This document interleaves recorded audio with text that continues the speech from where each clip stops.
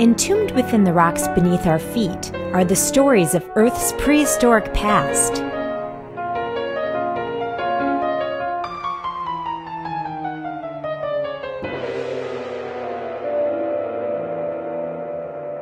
"420 million years ago, shallow seas flooded the continents. There, bug-like trilobites scurried about, weaving between corals and crinoids. Swimming above, sea scorpions patrolled the waters, as did early fishes.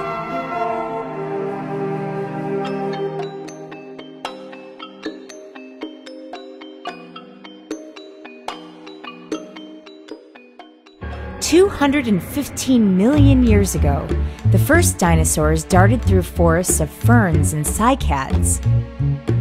Millions of years later, the peaceful giant Hadrosaurus munched on plants, while the great meat-eater Dryptosaurus stalked its prey.